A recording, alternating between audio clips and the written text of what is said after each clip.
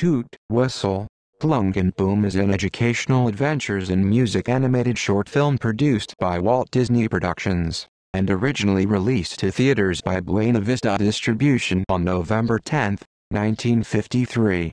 A sequel to the first Adventures in Music cartoon, the 3D short melody, Toot, Whistle, Plunk and Boom is a stylized presentation of the evolution of the four orchestra sections over the ages with a horn, toot, a flute, whistle, a guitar, plunk, and a drum, boom.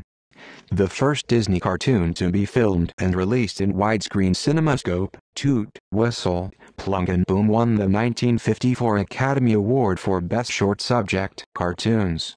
In 1994, it was voted number 29 of the 50 greatest cartoons of all time by members of the animation field.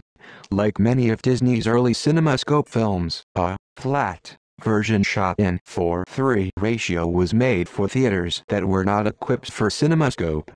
This required rearranging the artwork for some shots to accommodate the smaller screen.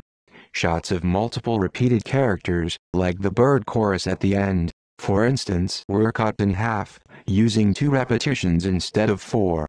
The most notable change comes at the transition from the end of the boom section to the parade that starts the finale. In the CinemaScope version, the background and characters fade out, leaving the drum in the last scene alone. The drum then jumps from the side of the screen to the center, and the parade fades in. In the flat version, the camera zooms in on the drum, dissolving into the parade and zooms back out. Other changes occur in the flat version. Some of the characters like the Kitchen Bird band members near the beginning and the string quartet members get closer together. Bach with his clarinet has a book of sheet music with Bach written on it instead of the busts around him.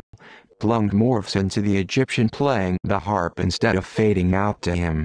In the CinemaScope version, the grand piano also in the Plunk segment stretches, but in the flat version, it stays a certain size.